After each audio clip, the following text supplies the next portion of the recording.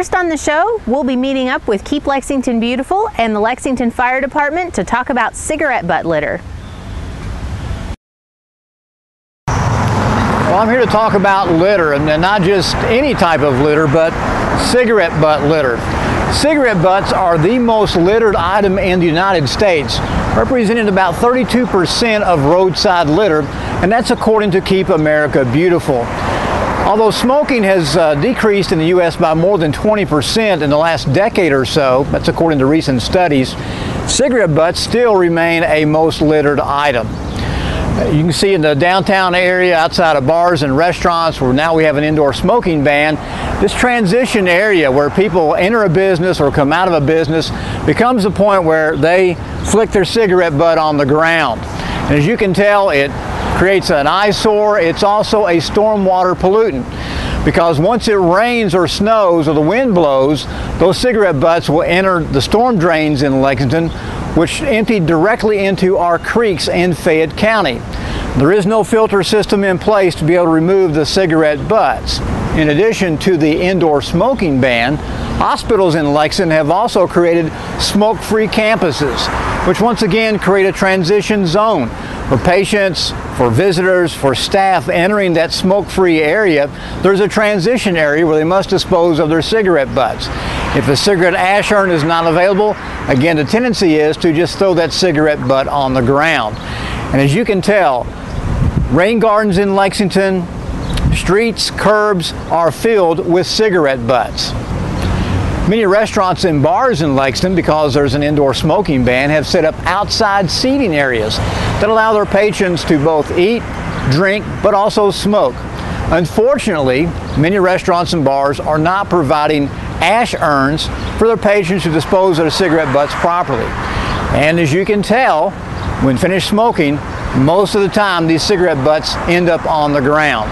Again, if it rains or snows, the wind blows, those cigarette butts will go directly into our storm drains, which empty directly into our creeks in Fayette County. So what can we do to prevent cigarette butt litter in Lexington? Well, if you're a patron or a customer of a bar or restaurant that has an outdoor area, be sure and ask the management to provide a way for you to be able to dispose of your cigarette butt litter properly. Ask them to provide an ash urn outside of their business. You can also look for auto ashtrays or pocket ashtrays. They're being distributed locally by Keep Lexington Beautiful. Keep Lexington Beautiful is an affiliate of Keep America Beautiful. And the Commission the past 3 or 4 years has received thousands of dollars in grants to implement cigarette litter prevention programs in Lexington. Several years ago, the first year of the program, UK Hospital, St. Joseph Hospital, other hospitals in Lexington participating in the program, they saw a reduction of more than 90% of cigarette butt litter. In 2013, we partnered with the Division of Parks and Recreation and did a project at the Pickett-Ohm Golf Course. We provided ash urns throughout the golf course for those golfers who smoke to be able to dispose of their cigarette butts properly. Again, look for ways that you can dispose of your cigarette butt. Keep Lexington Beautiful will be at different events around Lexington throughout the summer and into the fall. And we'll be passing out auto ashtrays as well as pocket ashtrays. The auto ashtrays will fit inside your car's cup holder. You can put your cigarette butt inside there, and once it's full, dispose of those cigarette butts properly by emptying them into a trash can. Keep Lexington Beautiful also has these pocket ashtrays, which will slide open. You can put your cigarette butt inside there, snap it shut, and put it back in your pocket. Again, once you get to a trash can or an ash receptacle, you can empty that out there. Help us to keep Lexington beautiful and help us to prevent stormwater pollution by disposing of cigarette butts properly. My name's Kyle Branham. I'm a firefighter here with the Lexington Fire Department. I currently serve in the Community Service Division and Public Education.